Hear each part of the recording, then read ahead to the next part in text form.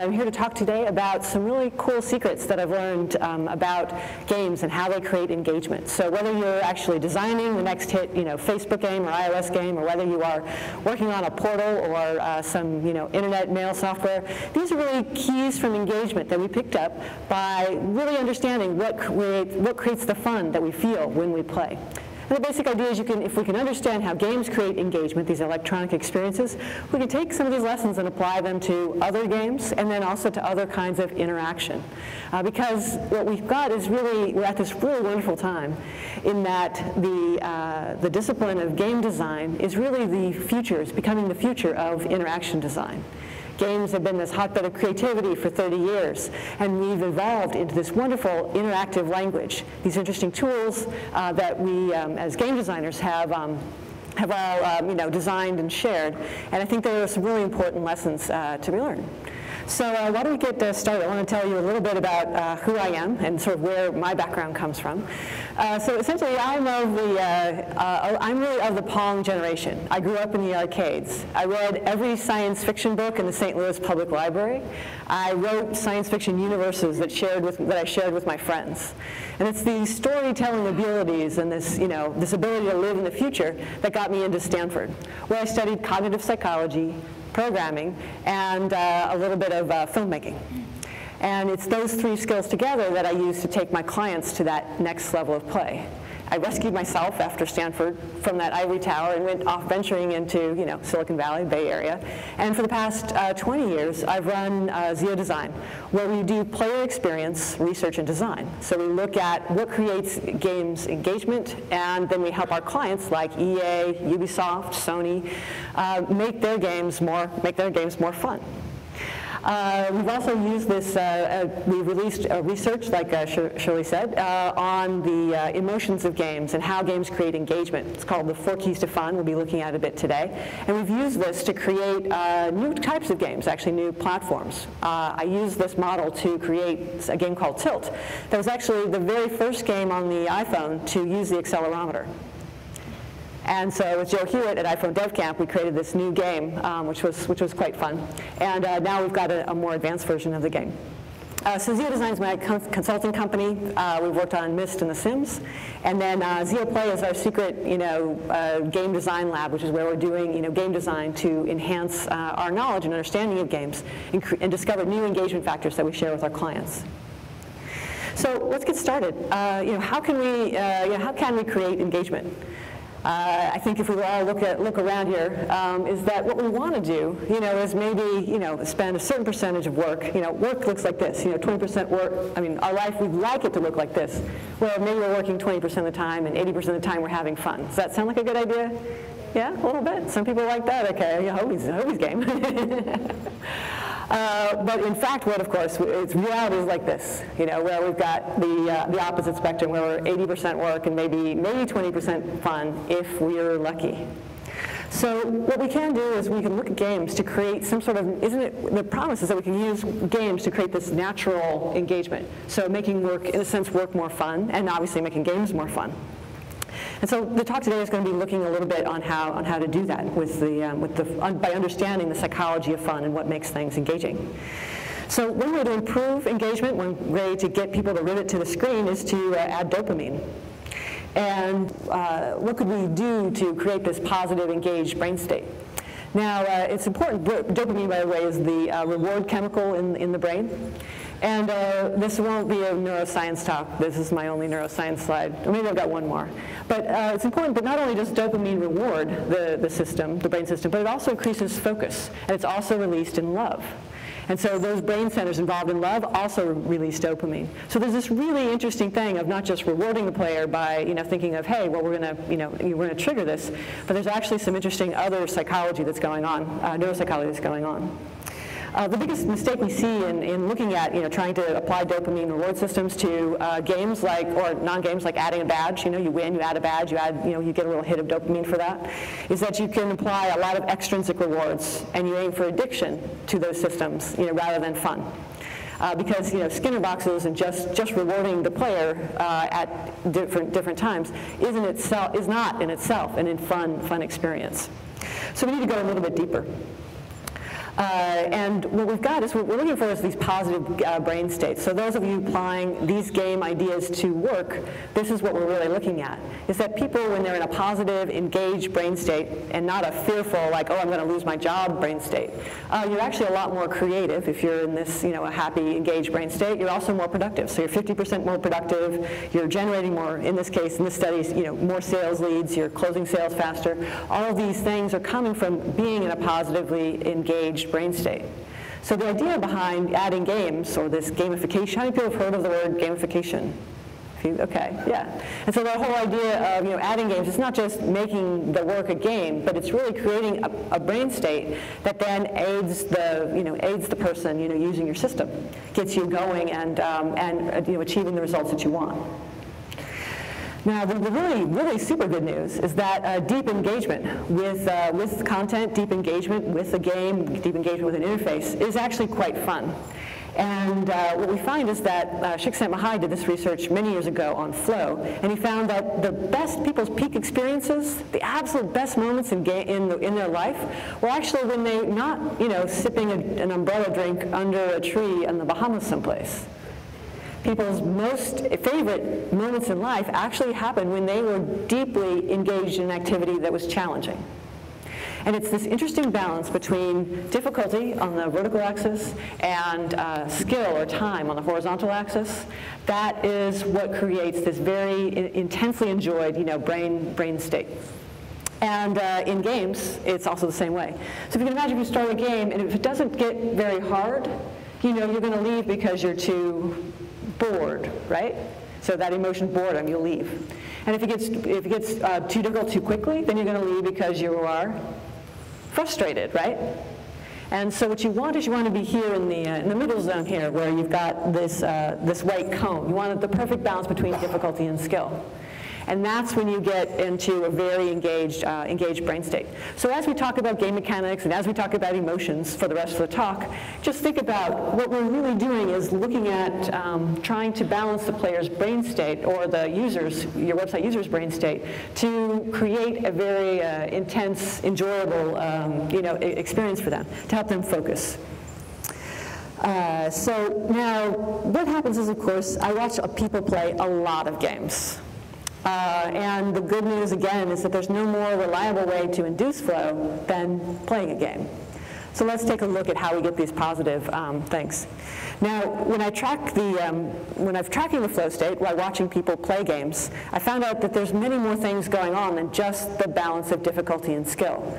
So how people enjoy games and what they get out of games is actually more than just their challenge, And that's where the 4 keys come in. What we found is there was a wide variety of emotions: curiosity, amusement, relaxation, excitement, the emotion of winning, the epic win, that yes, I just got the boss monster. No good word in English, so I use the word from Italian, fiero, like your body's on fire. And that's like, yes, this personal triumph over adversity, something that really only games can give you. Movies can't, books can't, but a game, it's you that's saving the princess. So this is what we did. It's what we looked at to go deeper into what creates engagement in games, is we watched people play. And then we sorted their favorite moments in games by the emotions they were feeling. How we did that is we measured the emotions on their face.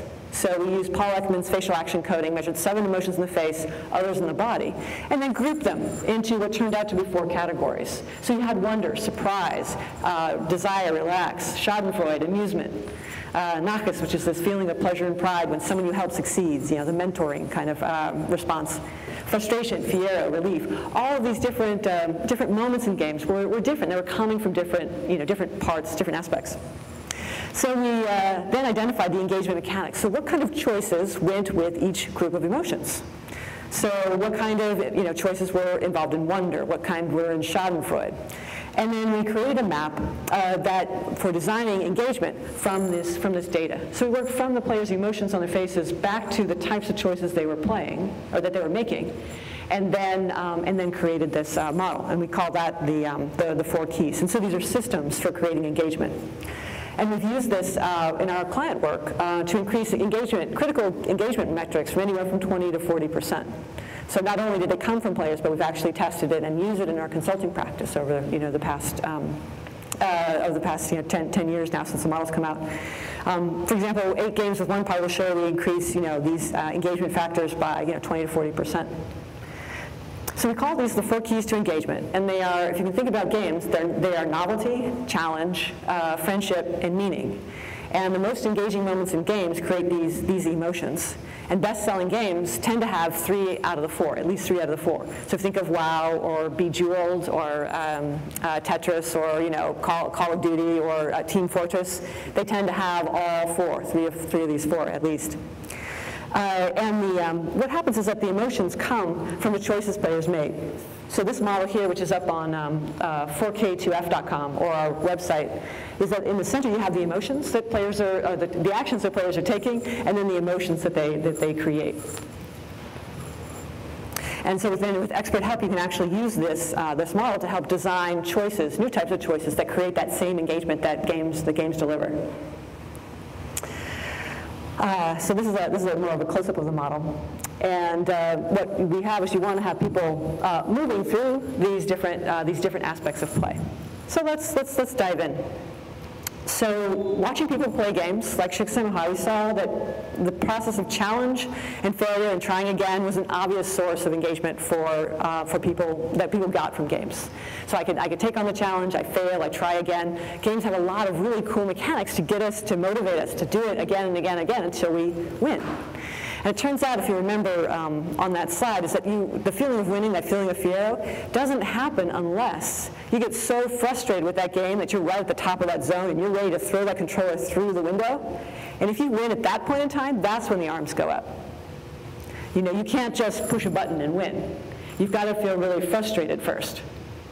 And so that's a little bit at odds if you think about UX principles, where you want to remove frustration, you want to remove obstacles, you want to optimize and reduce time on task. In games, we create engagement by putting obstacles in the way that are fun to beat, by rewarding challenge, by making things hard. And so there's this really interesting, kind of balance between the two. So we found that designers do these really interesting things to intentionally cause failure and to reward it. The quick takeaway, sort of top-level takeaways, here are these 3 things. This is a screen from our game Tilt World, which you play a carbon-eating tadpole. It's an eco game, and the character Flip eats carbon out of the air, chomp, chomp, chomp, and then gathers virtual seeds. And then we use those seeds to plant trees on the island of Madagascar. And so here Flip is the tadpole's name, is trying to get the goal object. So we have a goal. We've got to use some strategy, to get there, because you can't touch anything that's got the blue, that has the green bright on it. And then we have these obstacles, a restriction on time, and then a physical obstacle. And we have to go around, that we have to go around.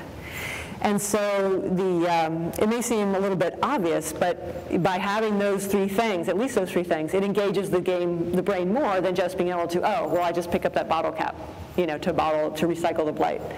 And so that it's these sorts of things, these are ways to increase what they call hard fun.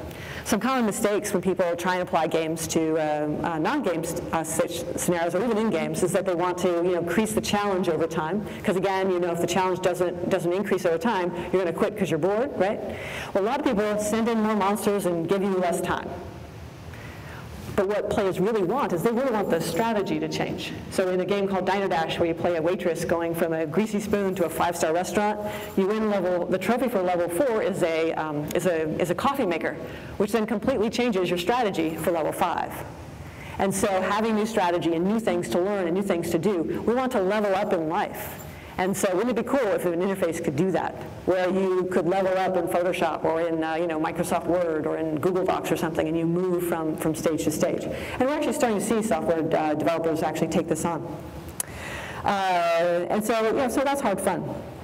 The next thing we did is in watching people actually play, like what did they actually do moment to moment? We could see the challenge, we could see the failure, the hard fun, and that was great.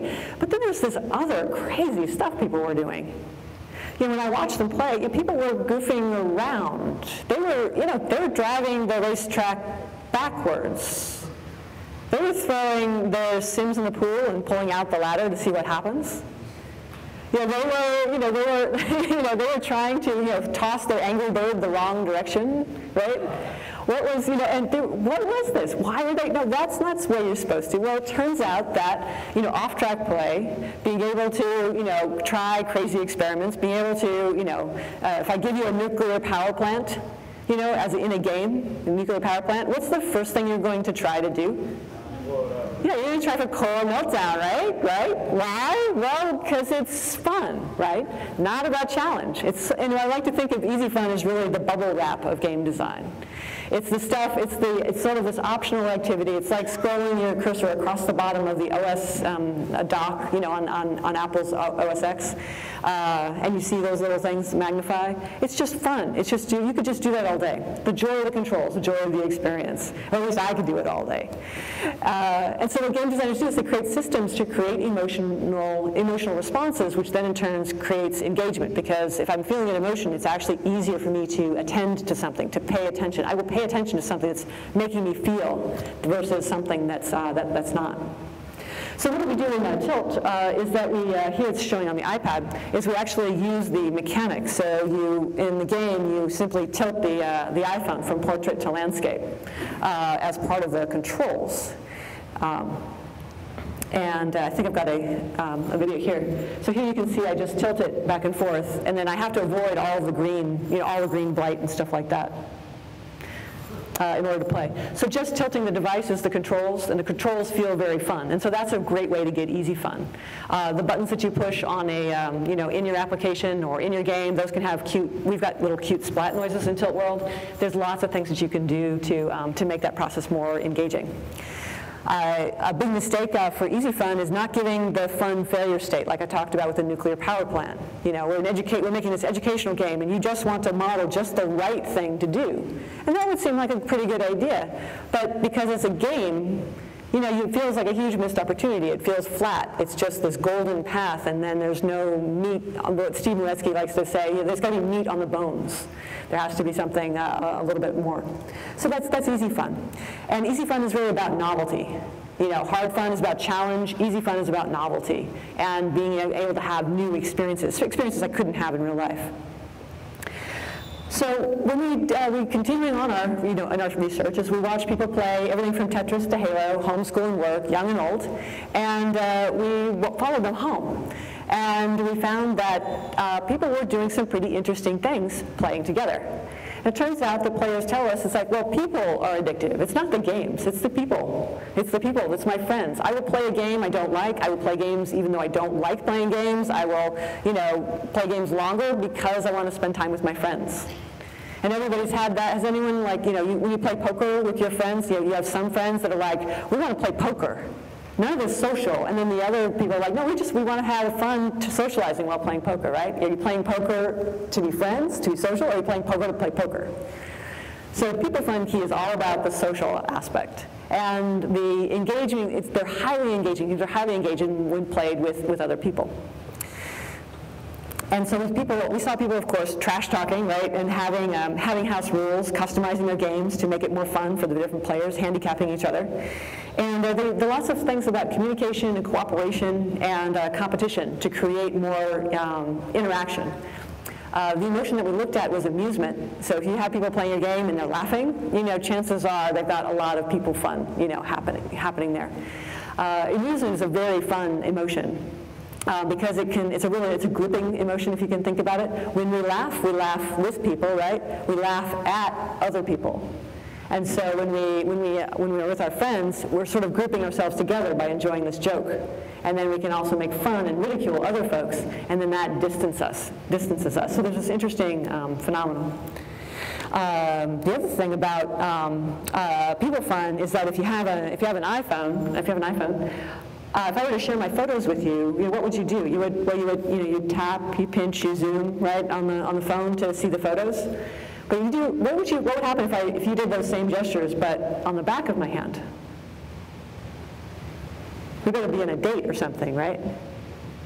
And how brilliant of Apple to put into the device, gestures that create social emotions on a device that has your contacts, your emails, your Facebook. Right? Is that by using the device, by interacting with the device, you're actually creating social emotions that are enhancing the experience of contacting your friends and interacting with your friends. And so that's the power of what we're talking about here. You know, not only are people addicted, but you can actually generate and consciously design the emotions that come from any interaction that you're adding to your application or your game. And then use those emotions to enhance the key pillars of your brand, the emotional states you need that person to be in to make that kind of decision, to create the, or just simply to create, you know, a more engaging experience that rolls through it.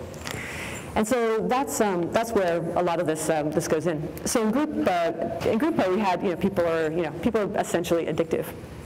Applying this to Tilt World is that we had a global scoreboard where the scores, all of the money, the currency that people collect, gets put up onto a global scoreboard. And so we have players around the world. So we have players, you know, as many players in China as we do in the US. And they're adding up to a world score. We're at 13 million tilt points right now. And that at various points, we're using those points to actually plant real trees on the island of Madagascar. So over Earth Day, we just planted 10,000 trees in Madagascar. And so, you know, coming together with your friends, you know, makes something more engaging. So the last key is called serious fun, and basically people play serious fun to create value through learning and meaning. We released this model in 2004, so this was almost now 10 years ago. And we found that the best loved games actually, you know, players got something in return for their play. So they felt that, you know, that while they could waste time and it was, you know, optional activity, they thought a lot of people were doing this quite intentionally, which I found completely fascinating. You know, whether it was the opportunity to blow off frustration at their boss by playing, you know, an action game, whether they're playing a dancing game to lose weight or playing a brain training game to get smarter. People were playing games in order to get a mental workout, to improve themselves, or they're playing games like Tilt World to plant trees on the island of Madagascar. And so, you know, what we've got, if you can think of, you know, we have that hard fun of challenge and mastery that, you know, leads to fear, like, yes, I just got the boss monster. That emotion is wonderful. It's one of the biggest, fear is one of the biggest emotions we can feel. But it fades really quickly. And so what games have done, they've evolved this secondary system, this serious fun, to come up after the fiero and then provide additional value and meaning. And so you might think of it as badges, you know, you might think of it as, you know, achievements, you know, and that's one of them. But there are actually, and that memorializes the win, you know, what you accomplished. Yes, you know, flew your angry bird backwards or something like that. But then you get, but then there are the things that stay with you over time. And it's this really interesting area that I think is untapped by a lot of games, and then a lot of, in the gamification space or in the games for change or when you gamify a UI. The serious fun is what's really is a huge opportunity, because what it does is it allows you to be more than just the game. There's something more that's happening that provides value and meaning. So in Tilt World, we've got this is the opportunity. We found that the game was interesting, but we wanted to have this moment where we could sort of emphasize and tell the player, this is what you're doing. So in the center there's a leaf here, which is full of coins that the players collected. So these are the tilt points the players have collected. And then they can spin the wheel and spin the dial, and then you get the crank, as it were. And then you can actually then pull coins out of that pile and then donate them to WeForest. And that has that environmental theme reflects parents' values, so it's popular with parents and kids. And so it's more than just the points, it's more than just the badges. People are playing because it reflects their values. So thinking about your own application or your own game, what is it, what kind of core thing that's in common with your audience that people would really like to take away from that experience of that game? So in just trying to reach this a little bit further, play is really how we learn. If you just take a moment to think about that, all games teach. All games have some kind of message, some sort of skill that you acquire. And the purpose of play is, in humans and many animals, is really to invent our future selves. So it's what we use to practice. It's what we use to, especially as kids, and forgotten, I think, a lot in the Western world anyway, in adults. It's you're playing around with ideas, you're trying on concepts, you might be role-playing, something like that. And this moment, although we as adults still need to be serious in the real world, using play, there's this huge opportunity to increase not only engagement, but then also to unlock human potential through play. And that's what Zeo Design and Zeo Play, my companies, are all about. There's this wonderful, lots of interesting rat research. This is one by Sergio Pellis and his associates. And what they found is that rats that got to play with same age younger rats growing up were actually better at handling novel situations. They were better at problem solving. They had better social skills, and they were able to handle stress. The stress responses were quite faster than those who did not grow up having same age playmates. So there's some really interesting stuff that happens in play on a deep neural level, and not just the that's more than just hey, we're having fun. Hey, I'm learning my alphabet. There's some really interesting wiring that happens during play that humans and other mammals are wired to do. So short is that there are a lot of good reasons to play, and I believe we shouldn't stop playing as adults. So this is what you can do, whether you're designing software or a game, is take players through all 4 engagement loops. Use that novelty to drive curiosity, wonder, and surprise, easy fun, to pull them in to your world. Then challenge them with something to accomplish. Provide them a goal. Break it down into achievable steps. Give them feedback as they progress. Use frustration and reward it with those moments of fiera. Create opportunities to socialize, to communicate, and to cooperate, and create amusement and social bonding emotions.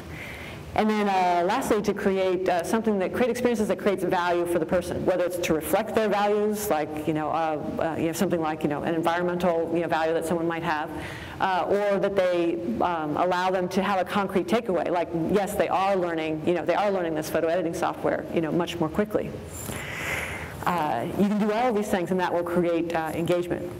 If you think about it, when you get really frustrated with a game and then you have a bit of easy fun, you might just take a break from the challenge and then have something else to do. And then rather than going somewhere else and doing some other activity, you still have something in that game to try out. So in World of Warcraft, you might go urbing between missions. In Grand Theft Auto, you're on a mission from point A to point B. Well, at any point in time, like improv theater, there's a lot of easy fun. The game offers you a plate glass window. Hey, a freeway exit ramp. I wonder if I can get my car onto the top of that building. All of those are intentional design decisions for people. They're the building blocks that people put together in easy fun. So when you're thinking about applying easy fun, we've got this emotion from interaction. It's enjoyed and remembered more. And so just having a cute little animation like this one with Flip, it just creates a nice little experience that can refresh the play experience or refresh your application. How players feel while they're interacting with your system, really matters and can drive things further. So think about what kind of feedback can your users use or your players enjoy all by itself. How can this be? What kind of bubble wrap can you design into your game or into your experience? And then the hard fun is we want to reward from challenge, so that increases engagement. And so almost nobody does that right. They'll give away badges for nothing, for logging in, nothing that they have to really do. But if you reward challenge, reward something that they actually accomplished that was hard, that's actually going to be remembered more. It's going to feel more significant because they actually had to do something to do that. You need a clear goal and some strategy and rewards and progress indication. And then allowing people to connect, around. It might seem obvious, hey, we need virals, we need people to friend us on Facebook, but can they really interact? Is it a little bit more than just liking?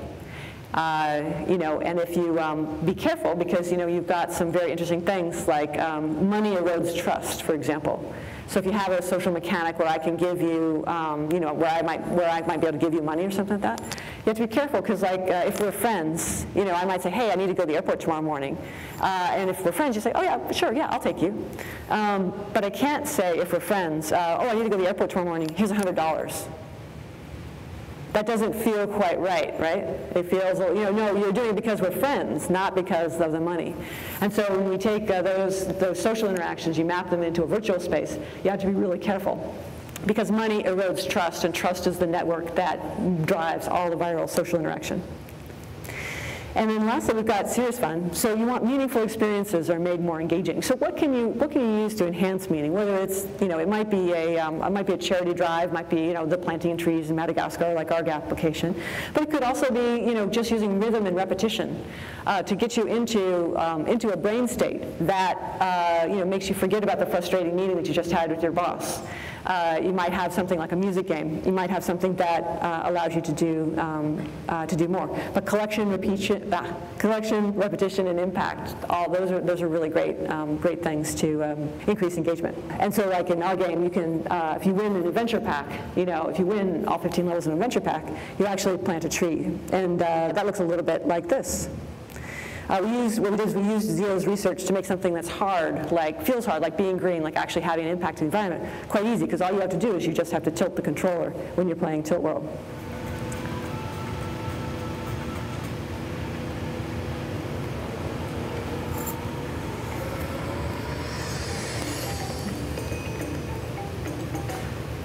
So that's what we're hoping for Tilt World.